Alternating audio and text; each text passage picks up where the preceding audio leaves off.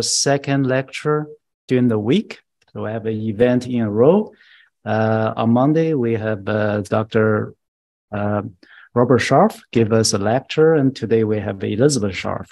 And before I start, actually, I want to thank our center staff members here, right? Mariel Cost and Zilin here, Jeffrey here, right? Without them setting up everything here, so I can't imagine how we can make this event successful, right? And by the way, my name is Jiang Wu. I'm a director of the Center for Buddhist Studies here at the University of Arizona. And on behalf of the center and also Department of East Asian Studies, I want to welcome everybody in the room and also everybody online. And today is our lecture in a lecture series. So we call that the Ōbaku Ingen and Lingyin lecture series, right? So I'm going to read a short paragraph to describe the event we're having for this year. The year 2022 marks the 350th death anniversary of Zen Master Yinyuan. Japanese pronunciation is Ingen Ryuki. Special ceremonies and events are held in both China and Japan to honor this great Zen master. In North America, the Center for Buddhist Studies, College of Humanities at the University of Arizona has organized a series of commemorative events which began on March 3rd, 2022, right? This is last year. So we had the ceremony.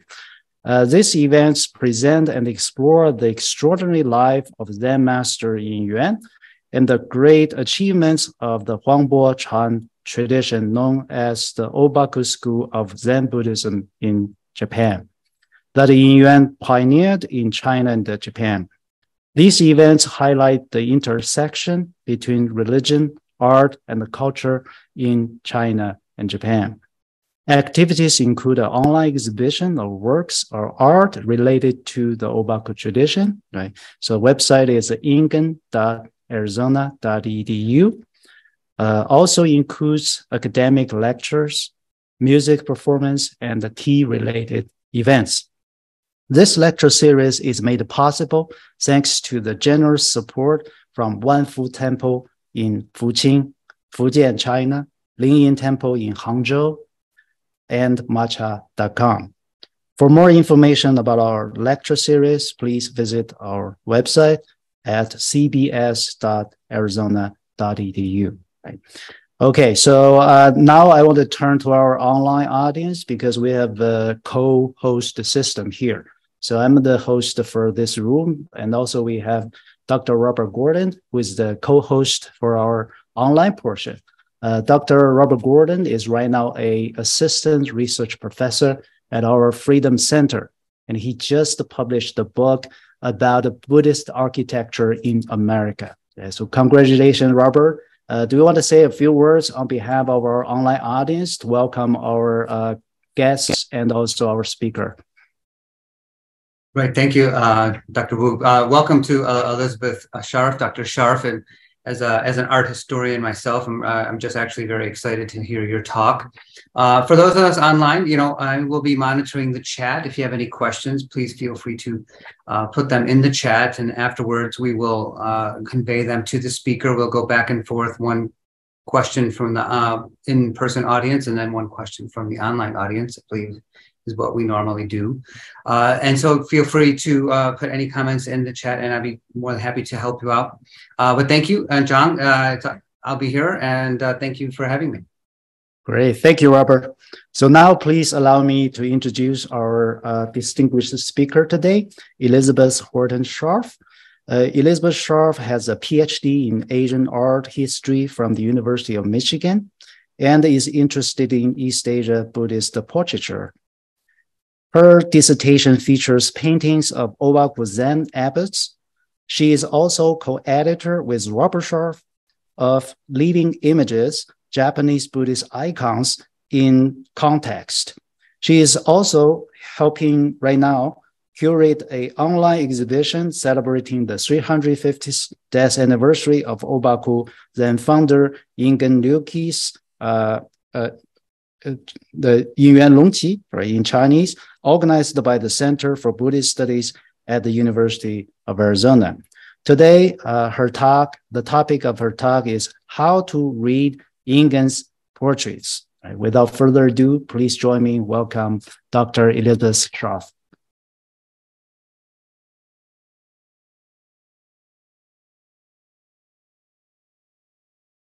Thank you very much, Dr. Wu. I am so happy and excited to be here.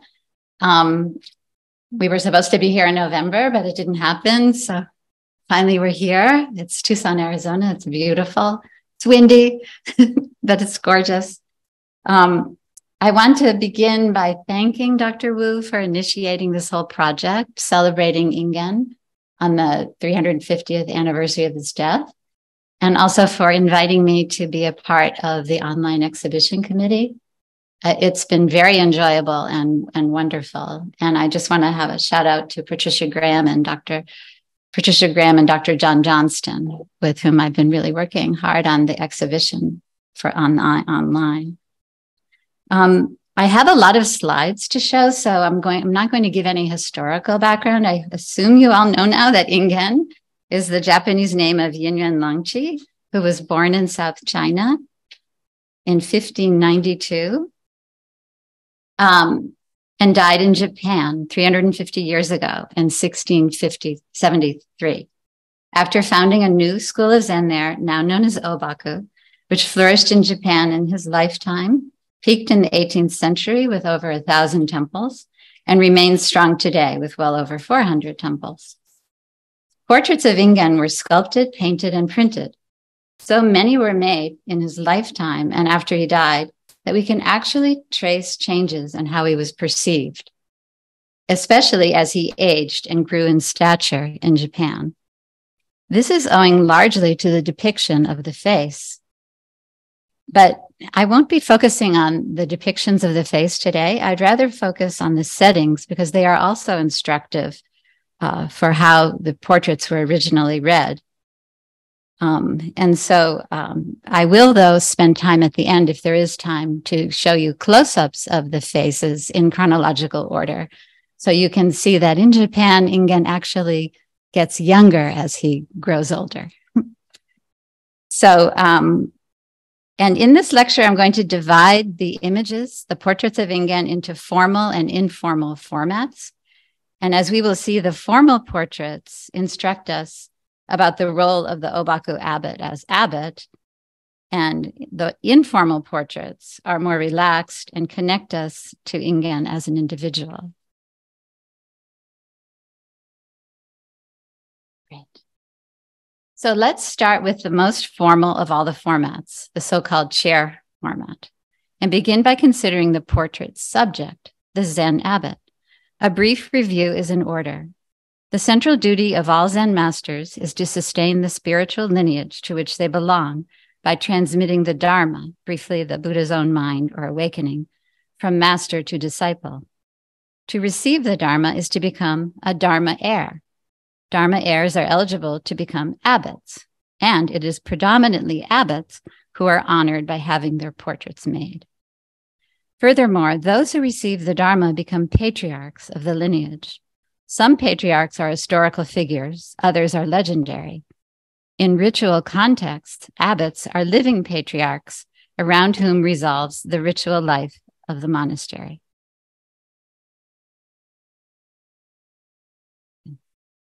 How did artists solve the problem of how to paint an abbot's portrait? Perhaps the celebrated medieval portraits of Zen abbots surviving in Japan have led us to think the master seated in a chair. We think of that as the classic resolution, and indeed, this is a good starting point. The depiction on the left of the venerable Chinese master Wuzhen Shifan, painted in China and brought to Japan in 1241, is an excellent example. Wuzhen is seated cross-legged on the carved wooden chair, having removed his shoes and left them neatly arranged on the matching footstool. The graceful rounded chair is draped with a sumptuous silk textile, which cushions it and deflects breezes from the rear. The abbot is comfortable, but his posture signals alertness. He holds a stick in his right hand, called literally an admonishing stick, used in the monastery for discipline and to keep disciples alert during meditation. It functions here as an emblem of his rank. Wuzhen's awkwardly drawn left hand rests empty on his legs. His surplice, a garment that was traditionally stitched together by Buddhist monks from patches of reused rough cloth, reflecting their asceticism, is here made of precious silk. The overly large gilt metal ring holding the surplice in place adds to this fairly ostentatious display of status. When we compare the Wuzhen to the early modern portrait of Ingen, on the right, a sense of continuity with the earlier painting emerges. Here, too, is a display of authority, stature, and command. Like Wuzhen, Ingen is costumed in ample layers of silk robes, topped by the surplice and precious ring clasp. He also holds implements symbolic of his patriarchal power, the gnarled wood staff, the traditional walking stick of a Buddhist monk, and the white-haired fly whisk, an implement with a long history in India and China. The staff and fly whisk appear most often in Ōbaku portraits. Less often, we see the scepter and rarely the stick that Wuzhen holds. The two paintings are noticeably different, however, in look or feel. Unlike Wuzhen, who is shoeless, cross-legged, and turned away from our gaze, Ingen's legs are pendant. He wears his shoes and adopts a wide, stable stance, fully facing the viewer. The bright colors of his costume contrast with the subdued, earthy tones of Wuzhen's, and the method for shading the face differs. The Ingen looks more westernized and may reflect a new influence from European pictures introduced by Jesuits in China in the 17th century. That's a hot issue, but I'm not going into that now. But they do remain remarkably similar. Beginning in medieval China, robes with sleeves came to replace the large. Yeah. Okay, so you haven't been looking at this.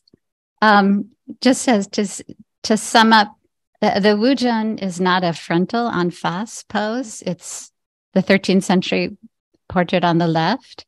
That's the biggest difference with the Ingen on the right. The colors are different. The subdued earth tones of the medieval portrait on the left are really different from the bright colored surplice, for example, in the Ingen on the right. And if you were to look closely at the faces, which I'm not spending so much time on, you would see they're both done with realistic, naturalistic means.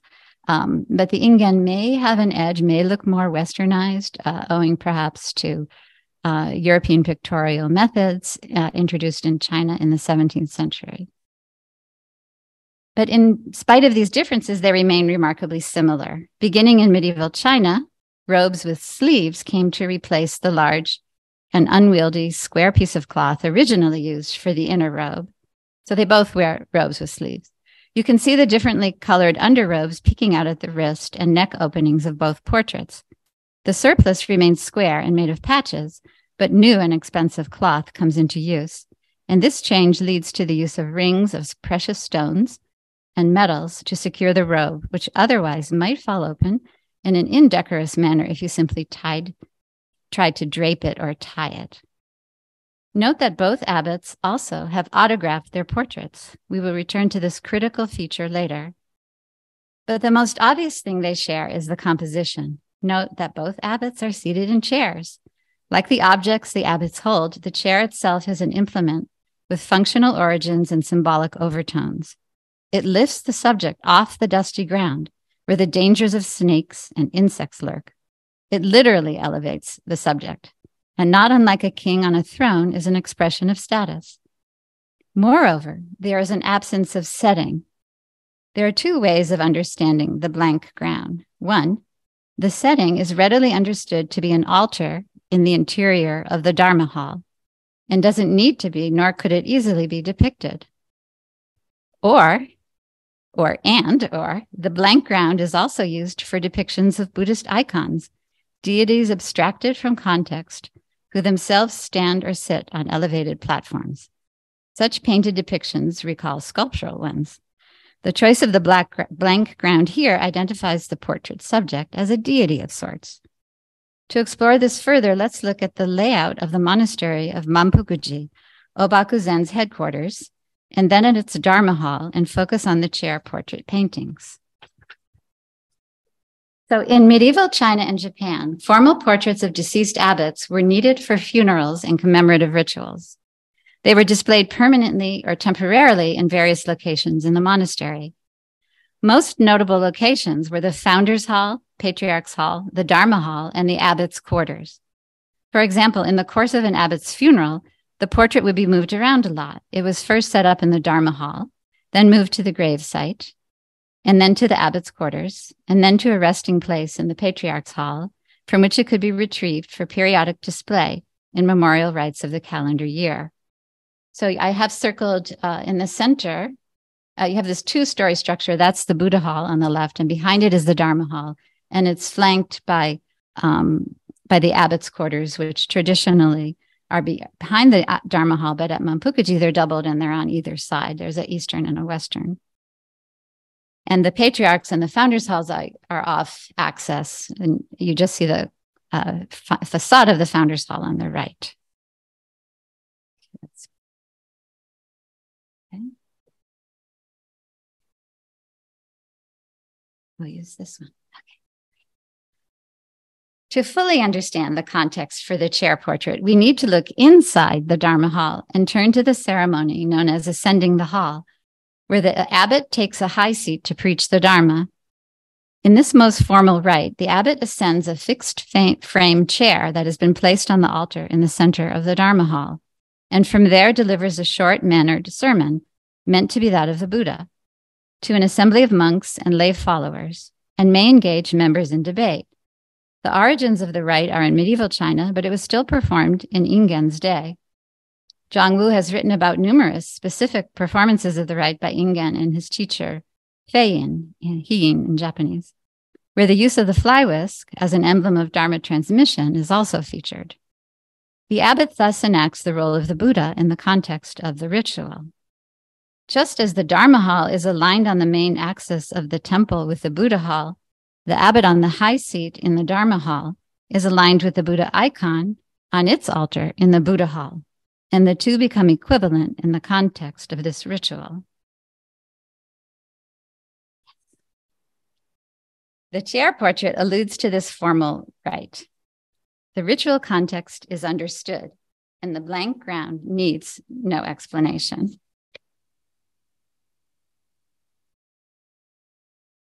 The artist places the subject in his most iconic official role as enlightened master and Buddha equivalent, preaching the Dharma from the high seat on the altar of the Dharma hall. The three-quarter view has a long history in East Asian portraiture, but it's fun to think that Wu Jun's disciples entering the Dharma hall for the ascending the hall rite would have had precisely the view of the abbot that is captured in the portrait. In contrast, the frontal en face pose of Ingen's chair portrait marks a noticeable shift in the appearance of Zen abbot chair portraits. The Ōbaku formula of the strict frontal pose heightens what was already in place in the medieval period. The abbot portrait already functioned as the holy icon. This pose is usually reserved for Buddhist deities, such as you see in the Shakyamuni image on the right. Other conventions that one may recognize as associated with religious icons involve the way the abbot's robes drape over the high seat, the attention given the positioning of the hands, and the implements held recall attributes held by Buddhist deities. Both medieval and early modern portraits reaffirm the continued presence of the enlightened patriarch at the monastery and act as surrogates for the deceased or absent abbot. The chair portrait formula from Ingen's day continued in the 20th century. The abbot Jiko on the right died about 50 years ago, 300 years after Ingen, and still we see the chair portrait in all its recognizable features. And Dr. Johnston tells me that there are still portraitists working for all the Zen schools in Japan today. That is, the same painters work for the different schools to meet the considerable demand for abbot portraits by temples and among the laity. Just as the Ingen looks more westernized than the Wujun in terms of the facial depiction, reflecting the influx of European pictures, so the 20th century Mampukuji abbot, known as Jiko, the 55th abbot of Mampukuji, looks more modern than the Ingen, not only, by the way, in terms of the eyeglasses, because although already portrayed in paintings, rarely portrayed in paintings, eyeglasses were in use in Ingen's day, but in terms of the photograph used for the head. Note that the hands are still painted, like Ingen's. The contrast of face and robe, always notable in Ōbaku portrait paintings, is here heightened by the insertion of a photograph of the head into a largely unchanged chair portrait formula. The Jiko portrait is inscribed by his successor at Mampukuji, Zenryo, the 56th abbot, who uses the eulogy to include the biographical detail that Jiko served as Mampukuji's abbot for 6 years.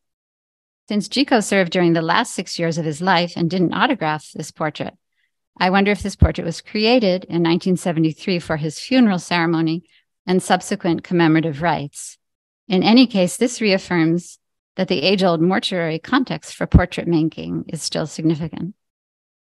In sum, the chair portrait is perhaps the most impressive of all formats in the way it displays the portrait's subject. Here we find abundant robes topped by the stole or surplice, draped over the left shoulder and held fast by a ring and clasp. Implements such as lacquered batons, ivory-handled fly whisks, and gnarled wood staffs confidently wielded, erect postures and comfortable chairs with footstools. Now let's turn to chair portraits in sculpted form. Let's compare an Ingen portrait to a medieval one. The medieval sculpture of the famous unconventional Japanese Zen master Ikkyu Sojun on the left was commissioned in 1481, the year of his death, by a consortium of his disciples. Ikkyu sits costumed in his finest robes on a wooden chair adorned with a silken cloth. He holds the stick, and his empty hand possibly once held a fly whisk. Ikkyu's own hair was originally implanted in the work to enliven it with the deceased spirit. It has now largely fallen out. The Ingen portrait on the right was completed in 1663, the 11th month, 27th day, according to a record in Ingen's collected poems. This means that Ingen was alive when this was made. Indeed, he lived another 10 years. Like the Ikkyu, and a consortium of disciples commissioned the portrait sculpture, and his Dharma heir, Sokuhi, or Jifei, names the sculptor the celebrated Handosei of the Arhat sculptures at Mampukuji. Sokuhi records that the sculpture was conceived after learning that it was Ingen's wish to retire, which he subsequently did in 1664, the next year. The disciples felt it was time to undertake a major commission. By Ingen's day, the practice of making a portrait of a living abbot was well established and had a name, longevity image, especially when an abbot was considering a career transition, either retirement or moving to the abbacy of another temple. Ingen also sits on a wooden chair and once held a fly whisk, the handle in one hand, the hairs in the other. It is missing here, but in some photos, the sculpture is holding an antique fly whisk in the right hand. The polish or high gloss of the face is owing to its being washed every morning as part of the daily care given the work. Ingen's surviving robe tells us that this sculpture was made to his size. Often, his surviving robe tells us that this sculpture was made to his size. Often, such sculptures are slightly less than life size. Sculpted portraits were expensive to produce, and so fewer were made and fewer are extant. The use of real human hair, life-size dimensions, and the realistic, uncompromising depiction of an aged face remind us that in the prehistory of these sculptures are highly visceral sculptures of ancient and medieval Chinese monks, including mummies. Some famous ones, such as the dry lacquer sculpture of the 8th century abbot Ganjin, come to mind, but there are many others. The sculpted portraits call to mind the living abbot on the high seat in the Dharma hall, just like the paintings. But in appearance and function, unlike the paintings, the degree to which there is continuity from Ikkyu's to Ingen's day, from the medieval to the early modern period, is quite uncanny. You may wonder why I'm comparing medieval works of art to Ōbaku works. The short answer is that the Ōbaku portrait paintings were marginalized in the modern period because they looked so different from medieval works. They were formulaic in appearance, too brightly colored, and the facial shading sometimes was too much. And they were thought to have little religious purpose, at least compared to modern, romanticized notions of the medieval portrait as a cherished gift from master to disciple and a certificate of enlightenment. I like to demonstrate that they are entirely in the same tradition in spite of their outward appearance. And in fact, the sculpted portraits are actually not at all that different in terms of aesthetic and religious values. As well, unlike the paintings, the setting is not absent.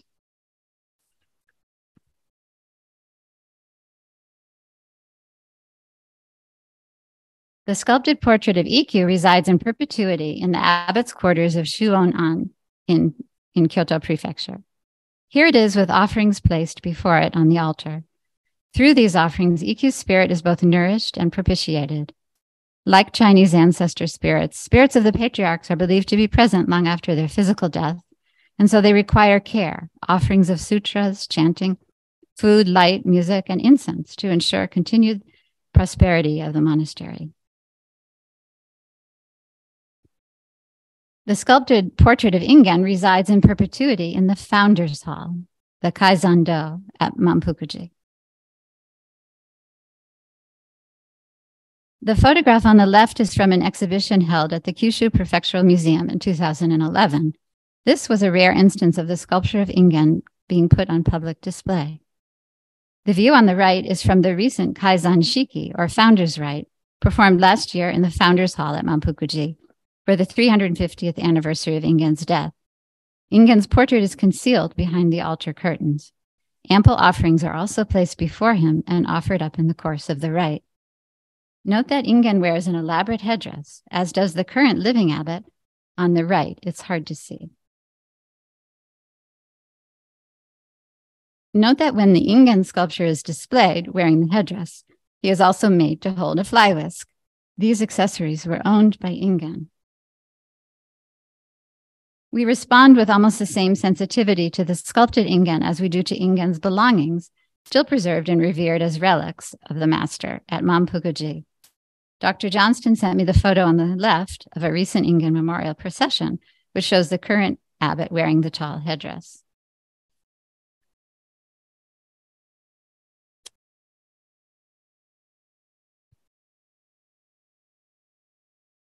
Now let's turn to another classic formula or format for depicting a Zen abbot, the half-figure portrait.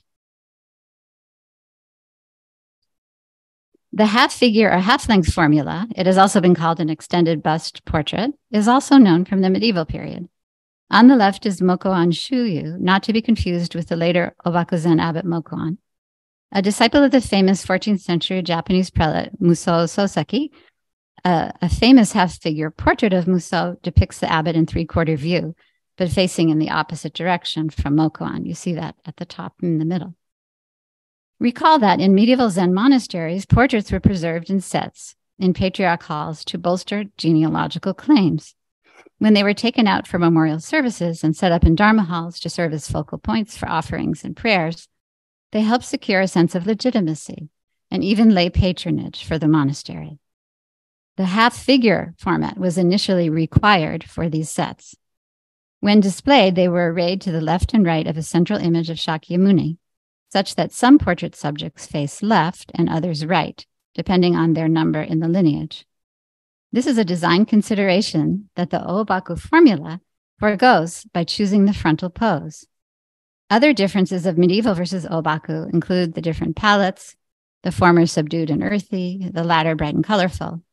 Also, in the medieval portrait, the implements held in the hand are omitted. Notably, in the Ingen half-figure image, the robes, the regalia of office, and the formal frontal pose is virtually the same as in the Ingen chair portrait. On the left, we have a portrait of Ingen from around the year 1692. It is the central scroll of a triptych preserved in the temple Kofukuji in Nagasaki. It was most likely created to celebrate the 100th anniversary of Ingen's birth in 1592.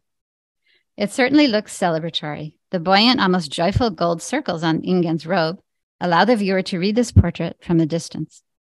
Note that in terms of costume and accoutrements, like the portrait we just saw, Ingen looks like he just stood up from the high seat. A friend of mine browsing the internet stumbled on this very portrait, or perhaps a copy, in use in a memorial service held at a museum exhibition, as you see on the right. As with the modern portrait of Jiko we just saw, the contemporary use of portraits in the Ōbaku fold deserves far more attention. Today, paintings are preserved in temple museums or treasure halls, but still may be taken out for monthly or annual rites. But there's more work that needs to be done on this. Notice the offerings, ample just like the sculptures, but unlike the sculptures which receive daily care, the portraits receive such care only when displayed. Now let's consider the numbers of surviving abbot portrait paintings. For this, we need to focus on the inscriptions. This is an image. That's okay. It's just an image of Ingen at age 80. Okay, that's great. Okay, portrait inscriptions are called eulogies. Eulogies are written appreciations of the person portrayed. Eulogies are mortuary in connotation. Early examples often contain the biography of the deceased portrait subject. Many eulogies record the name of the person who commissioned the portrait or requested an inscription. Zen abbots often were asked to inscribe portraits of themselves. We call these self-eulogies or autograph eulogies. The abbot is autographing his own image, akin to celebrities signing their photographs today. But the Zen abbot does more than the contemporary celebrity. He also composes a kind of admonition or teaching, at times mocking the opportunity to write an appreciation of himself. The eulogy here is a self-eulogy. Ingen records that he is 80 years old. He would die 2 years later. We will return to this eulogy at the end of the talk. For now, simply note that it refers to the biographical detail of his emigration to Japan. The phrase, the sacred mulberry, is a translation of Fuso, a common metaphorical reference to Japan, and even references his half figure.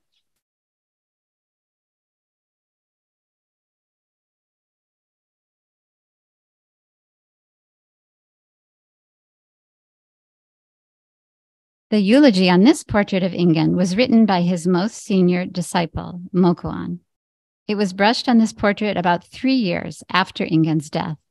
Yet unlike Ingen's self-eulogy, there is no biographical detail. Rather, Mokuan is employing a familiar play on words long used for portrait eulogies of Zen abbots. True image, or I'll say the Japanese shinso, is a compound of the Chinese characters for truth and image. In its everyday sense, the compound simply means portrait. The first character, shin in Japanese, chen in Chinese, was one of several terms for portraits in use since the medieval period in China, reflecting the assumption that a true image of a person must exhibit a certain degree of fidelity to reality.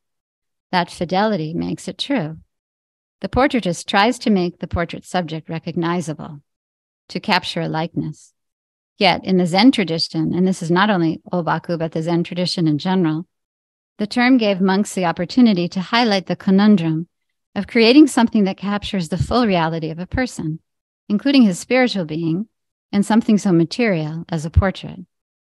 Although the portrait captures something of Ingen's physical likeness, his white hair, his face full of wrinkles, and even his sentience, as Mokuan writes in the eulogy, quote, "This portrait is not true. His form cannot be seen as form. In other words, this portrait is not a portrait." As Griff Folk and Robert Sharf have explained, the true image of the master should not be sought in his form, but rather in the formless Buddha nature itself.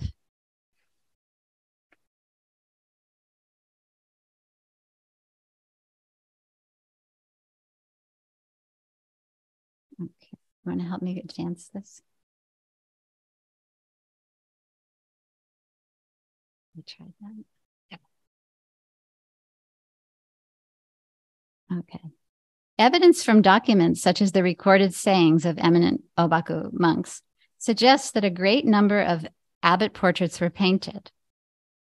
So evidence from documents such as the recorded sayings suggests that a great number of portraits were painted.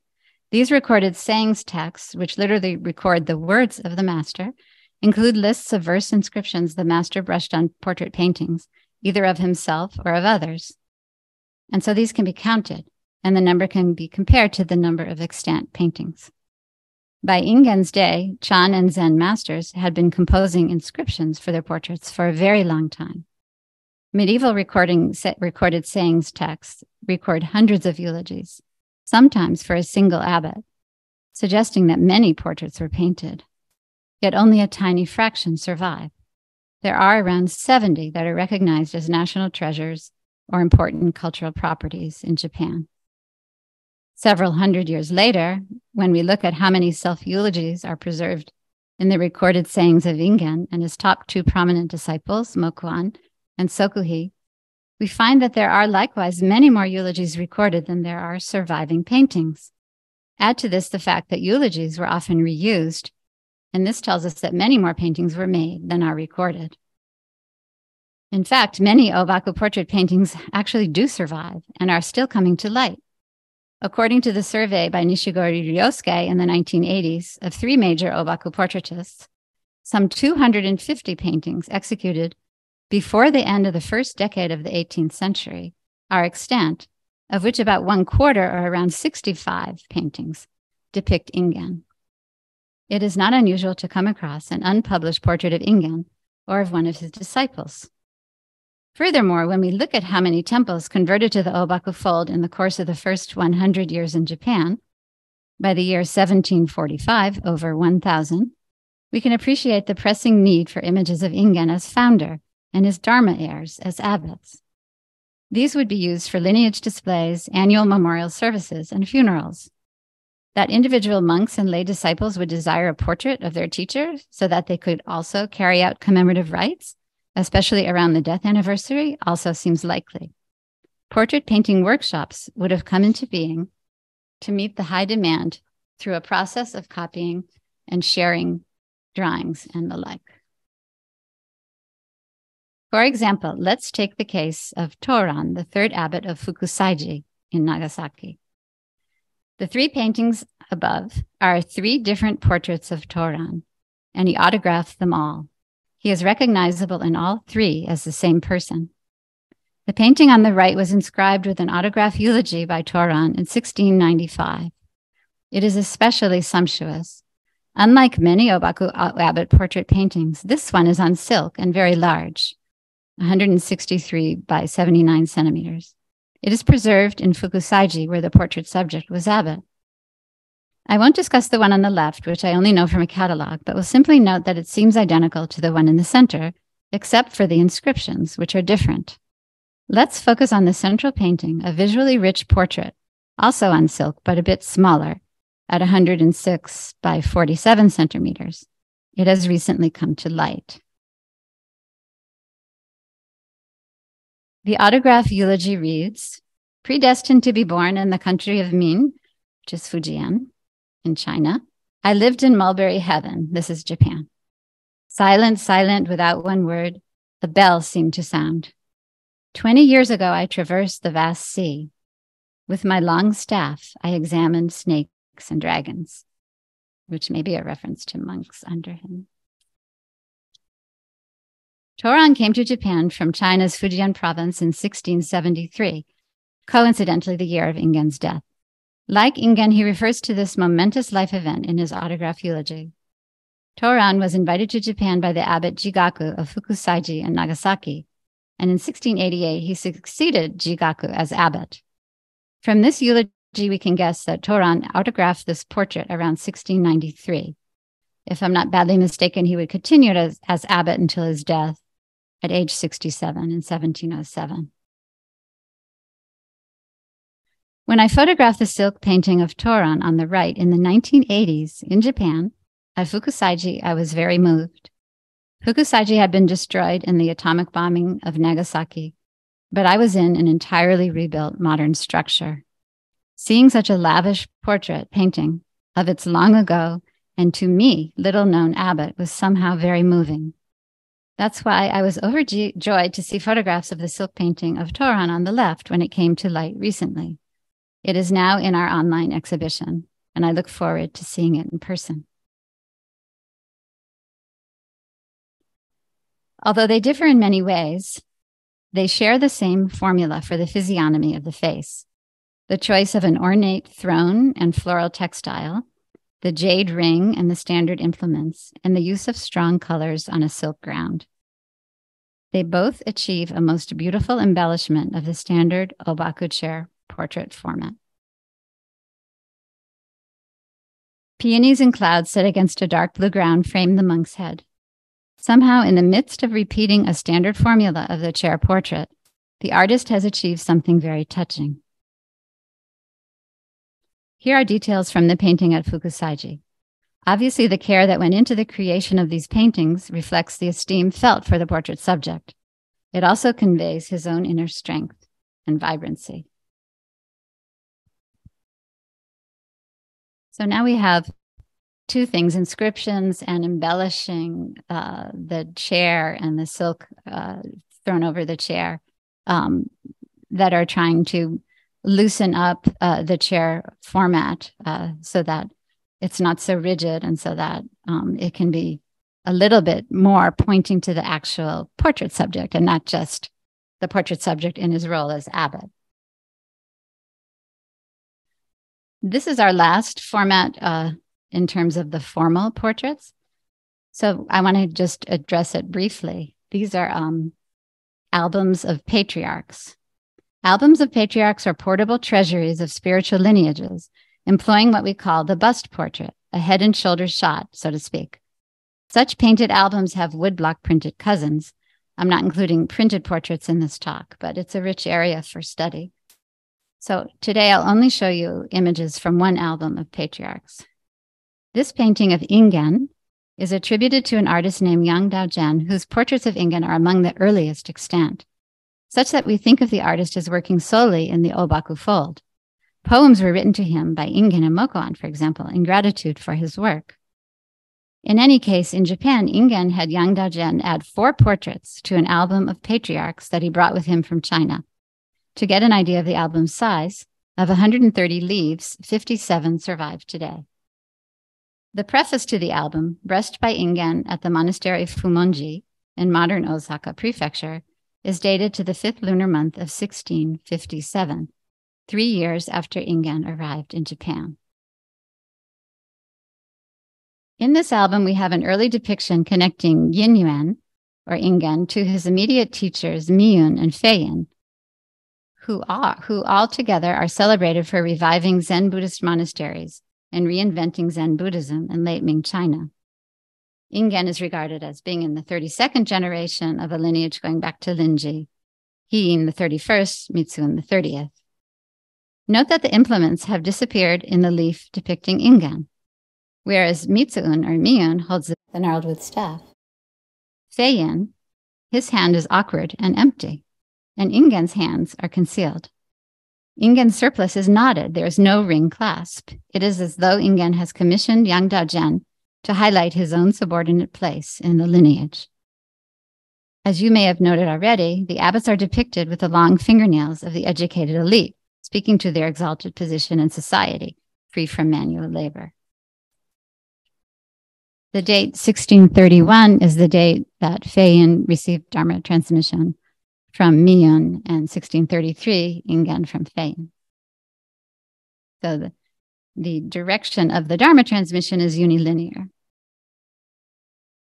The 4th image that Ingen had Yang Daozhen add to the album depicts Bodhidharma, the Indian patriarch who transmitted Zen teachings from India to China when he became the first patriarch of Zen.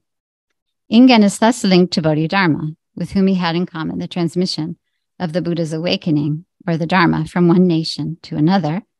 For Bodhidharma, the transmission was from India to China. For Ingen, the transmission from China to Japan. Let's look briefly at one of several extant Ōbaku lineage paintings, large groupings of patriarchs in one picture plane.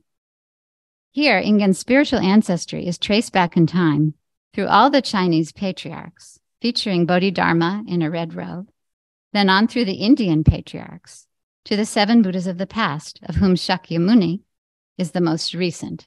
He's the one on the left, on the top left. the second row down. We read the painting from the bottom up if we are going back in time.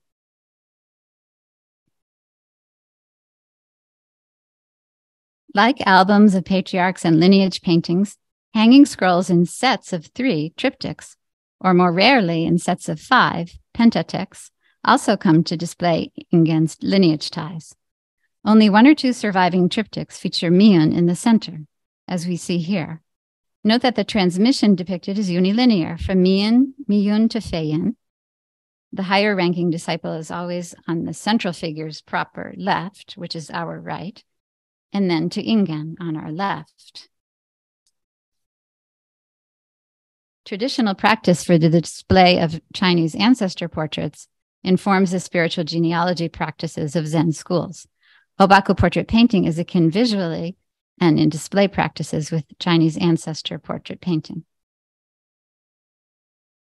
In 11 of the 17 extant triptychs, Ingen appears, as he does here, in a set made in 1668, in the center, flanked by Mokuan and Sokuhi. Mokuan takes the senior position to Ingen's proper left. This triptych marks a transformation in Ingen's persona, from immigrant monk from South China to preeminent founder of a Japan-based lineage. That is, Ingen is promoted in Japan first by a triptych with his Chinese Dharma teachers, and later by the portrayal in triptychs with his top Dharma heirs in Japan. This is a change from a unilinear transmission to one that branches out after Ingen. It is interesting to note, and not surprising owing to the ravages of time, that the number of triptychs increases as the demand for portraits of Ingen burgeons with the flourishing of the Chinese emigre monastic community. Okay. There are also triptychs in the half-figure format. Here is a later triptych, circa 1692. We saw the central scroll earlier. The lineage captured here goes from Ingen to Ingen's Dharma heir Dokutan on our right to Dokutan's Dharma heir Eppo on the far left. The triptych conveys a genealogical connection wherein Ingen is Eppo's Dharma grandfather. It is the most important personages of a particular time and place who are honored by inclusion in a triptych with Ingen. Recall this is after Ingen's death. But why triptychs? Larger sets of multiple patriarchal paintings were, after all, traditional. Recall that the earliest evidence of Zen portrait traditions concerns the display of sets of half-figure hanging scrolls depicting patriarchs arrayed to the left and right of a central image of Shakyamuni.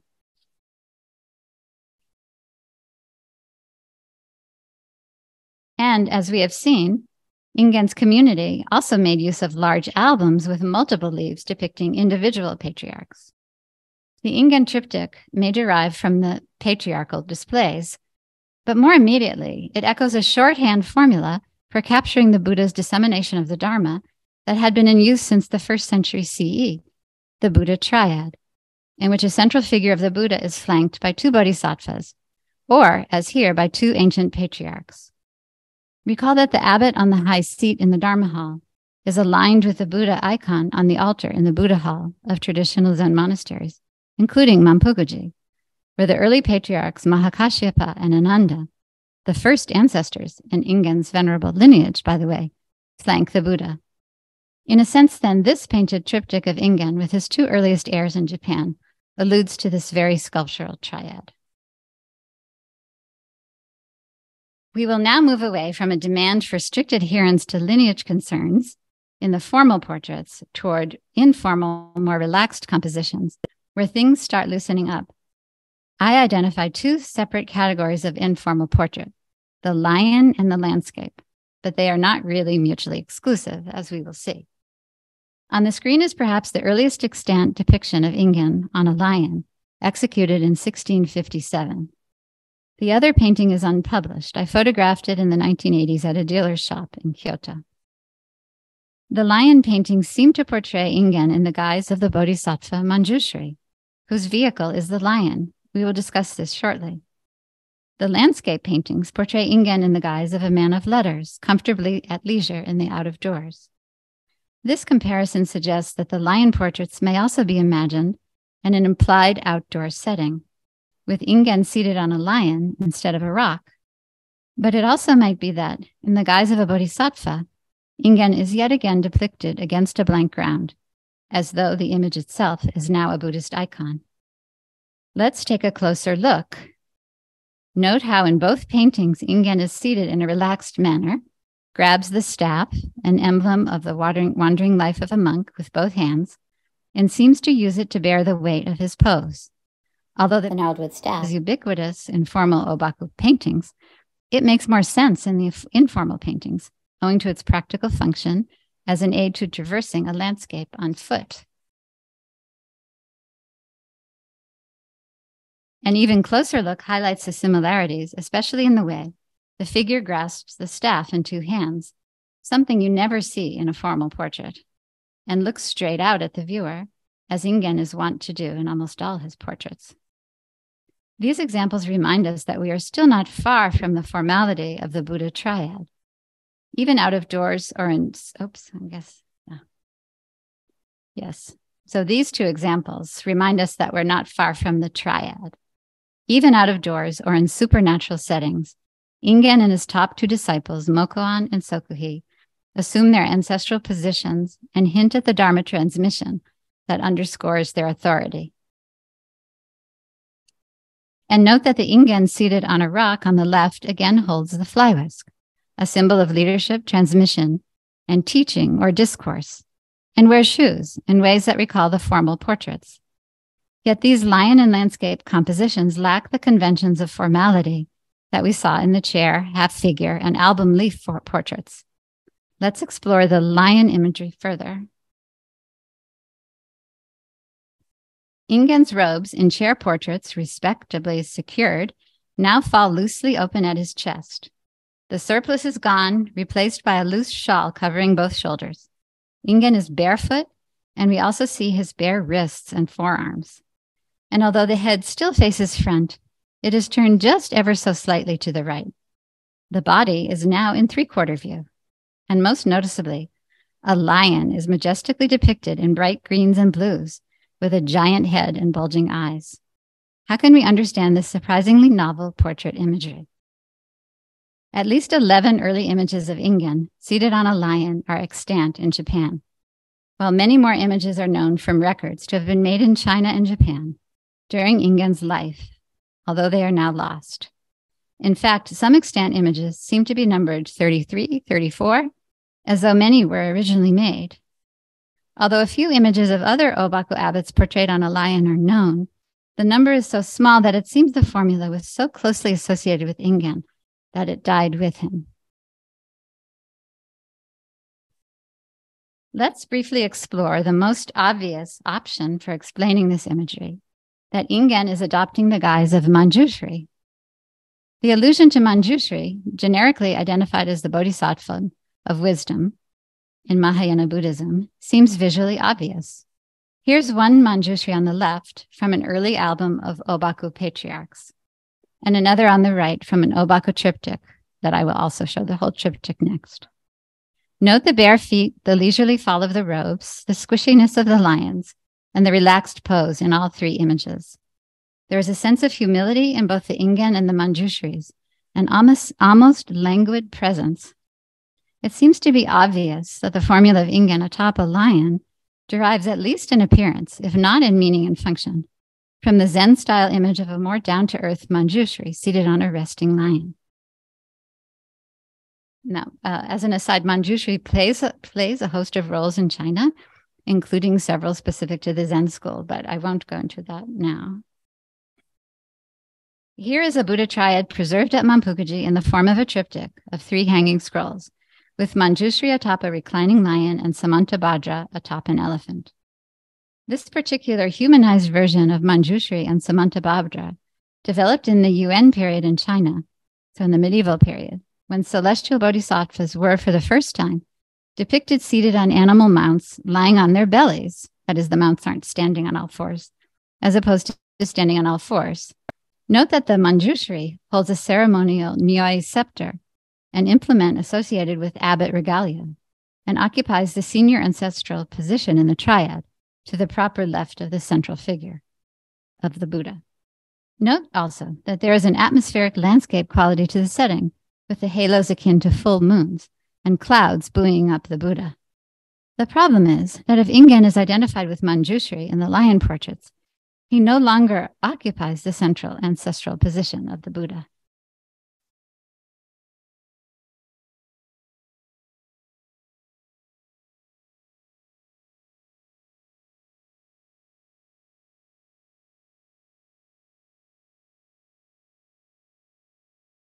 Ryonen Genso, an Ōbaku nun artist, resolved this problem by putting Ingen in the center on a lion, with Mokuan in the Manjushri position. This must be an early triptych, judging from the younger faces of the monks, and each monk autographed his own portrait. By the way, this is from the research of Patricia Pfister, and I will be looking into this more. But for now, simply note that this novel composition is found by this Ōbaku nun artist, Ryonen Genso. When I asked Dr. Johnson to inquire about this when he was in residence at Mampukuji last fall, the answer came back that the reference of Ingen on the lion is not to Manjushri at all, but to the Buddha via the concept of the lion's roar, or the Buddha's teaching. Here you might be able to see it better in black and white. I'm trying to get better photographs. In any case, let's look at more lion portraits. These slightly later versions by another artist in the Ōbaku fold follow the early format. But note that the whisk and the white-soled red shoes are back, except for the version in the center, where Ingen is barefoot and the whisk hangs from his wrist. In spite of the informality of the bare toes, open robe, and relaxed pose, however, there is also a bit of arrogance here, captured not only in the fierce lion's head, but also in the eulogy, which boasts of straddling a lion and towering over sentient beings. The tone is more in keeping with an allusion to a Buddha than a bodhisattva, perhaps. It reads roughly, faith and yet no words, solitary dominion and yet no anger, straddling a lion, towering majestically over sentient beings, bearing his authority and brandishing his staff to his end. What can heaven make of it?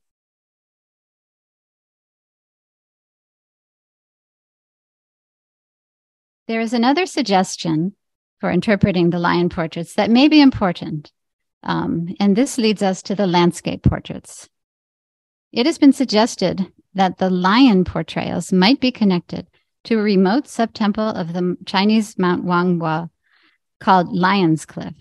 This is the counterpart temple to Mampukuji, the ancestor temple, where Ingen spent 6 years in residence and later commemorated in 8 poems.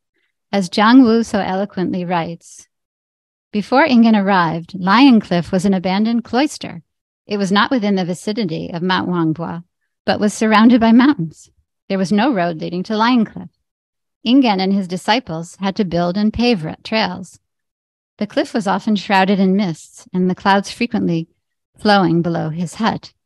Above, one could see the summit of the mountain high up and hear the sound of flowing water in creeks. To the south were thick woods, and birds could be heard all the time. Yinyuan firmly believed that as a Zen monk, the mountains surrounding him had their own lives. He felt that he was part of the mountains, and the mountains had been internalized within himself. When one of his disciples asked who was living in the mountain, Yinyuan immediately stood up. These painted lineage portraits in a landscape, which are the ones in the middle and on the left, do not purport to depict the actual Lion Cliff, but they do place him in the natural world and highlight its critical importance to him. And some think that soon after he emerged from this retreat on Lion Cliff to return to the main temple, he had the first lion portrait made. The landscape on the left is peopled with Ingen's lineage, from the Shakyamuni triad at the top to Ingen in formal wear with staff and fly whisk near the bottom. The landscape on the right is the most beautiful extant portable triad of Ingen with Mokuan and Sokuhi, his top disciples in Japan. It has a Mokuan eulogy and may reflect Mokuan's own affinity with the natural world. It evokes a Chinese man of leisure enjoying nature's beauty. When we move closer in, it is very interesting to note that the Ingen on the left looks like a mini formal chair portrait transposed to the mountainside, a portrait found in an anecdotal context. In the real world, Ingen would probably never sit on a rock in full regalia, but it didn't matter to the artist telling the story of his lineage. The Ingen on the right is far more integrated into the landscape. That is, it looks more natural for Ingen to be sitting there.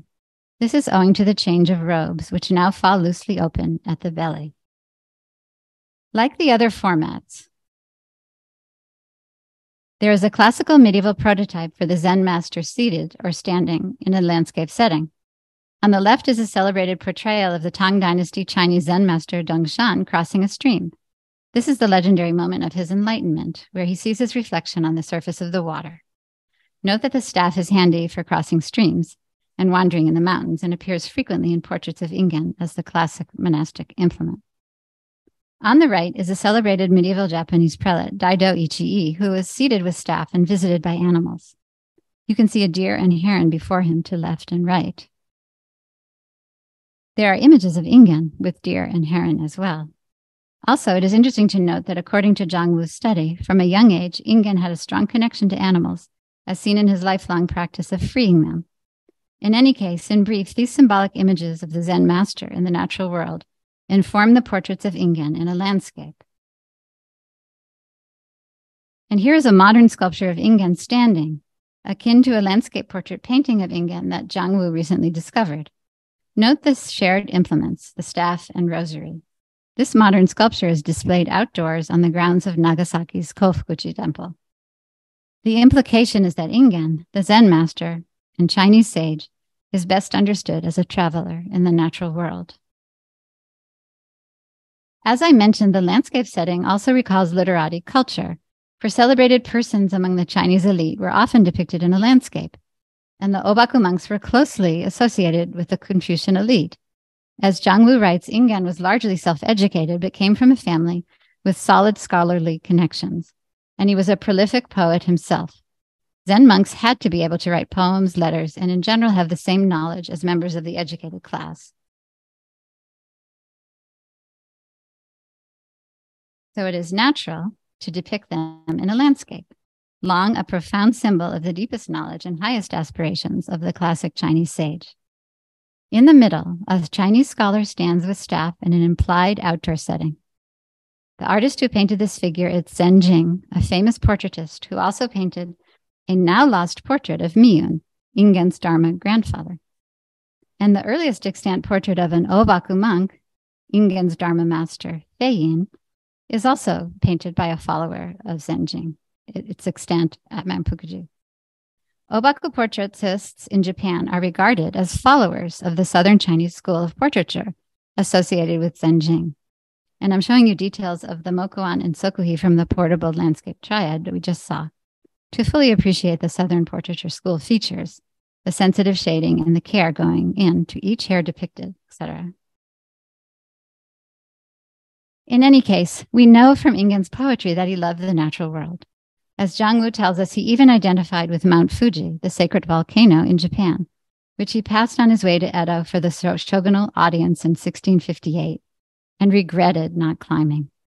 In 1663, he had a mini Mount Fuji constructed on the grounds of Manpukuji, for which he wrote this poignant poem. Us both with white hair and me old besides, facing each other, we think the same thought. I would say something deep, but have nothing to say. I'm relying on you to keep this going forever. I would like to let Ingen have the last word.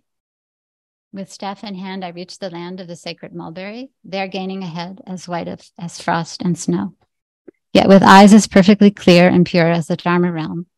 My revealed half figure all the more glowing, I expound the meaning of Shakyamuni's holding up the flower and awaken my descendants to the place of the great dream. May this hang forever in the pine hall, together with pine and bamboo, and the teachings endure on earth as long as heaven reigns. Self-eulogy by the old monk Yinyuan, age 80, on the 15th day of the new year, 1671. And this is Ingen's foot, not Manjushri's. And I don't know, what time is it? Should I just go through the facial depiction? Is it 5 already? Oh, then that's okay. I just wanted to, I don't have anything to say, but that it's so fascinating to look at how Ingen's face changes over time. These are different portraitists, and I'll also be showing you the Feiyin, the early Feiyin. Well, so here's the Zenjing from 1621. This is the grandfather of the school of portraiture to which all Ōbaku portraitists belong. Here's the Feiyin by Zenjing follower Zhang Qi, dated in the eulogy to 1642 and extant. And there's the Feiyin on the left. And this portrait of Ingen is our earliest, and it's 1657, our earliest chair portrait. Note how old he looks in a way. And there's actually one little earlier chair on the left, two very different, but these are both Ingen, a year apart, probably two different portraitists. And here you can see the Feiyin, the depiction of the face, that portrait style, though techniques are carried into the lion and the album of patriarchs' portraits of Ingen as well. Here's the three different portraits of Ingen on a lion by the same Ōbaku portraitist. And here we have Ingen younger on the left, older on the right. You can see his hair is getting white. And here about contemporary, but one is a chair portrait and one is a landscape. And here we start to get unusual changes with a portraitist called Kita Genki, who did the work on the right, and perhaps his father, who did the work on the left. So in between the year 1668 and 1671, to me and to a lot of people, it looks like Ingen is actually getting younger as he gets older. And he's certainly gaining in stature in Japan and strength of character, his perceived as someone strong and virile. And here's another comparison, a posthumous portrait of Ingen on the right. And this very early portrait on the left, and yet another portrait by that, the one that did the 1671 Kita Genki. This work on the right is very viscerally in your face in terms of the shading. And just quickly, Mokuan and Sokuhi facial depictions. This is Mokuan, a chair portrait depiction, and one from the landscape portrait of the 1660s. These are about roughly the same time. Mokuan is young. Same thing with Sokuhi, chair portrait on the left, and then the landscape portrait on the right. And these two from the lion triad. And this is the end. That's Ingen. Thank you.